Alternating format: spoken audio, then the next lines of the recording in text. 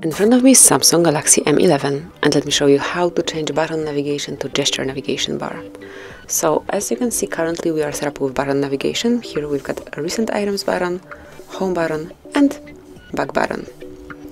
If you would like to apply gesture navigation, all you need to do is to open your settings, then enter in search area navigation.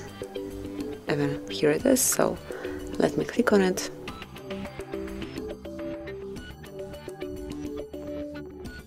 And now tap on navigation bar. And here, just access those options, and as you can see, at first you can also change the button order if you would like to stay with button navigation. But also you can smoothly switch this mode to gesture navigation. Just click on full screen gestures, and from now on you will be able to use your device with gestures.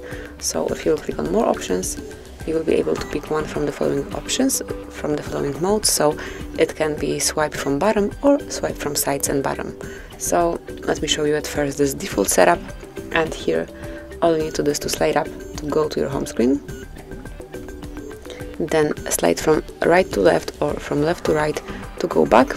It's for back button, and if you would like to see recent items, just slide up and hold it for a second. Here it is.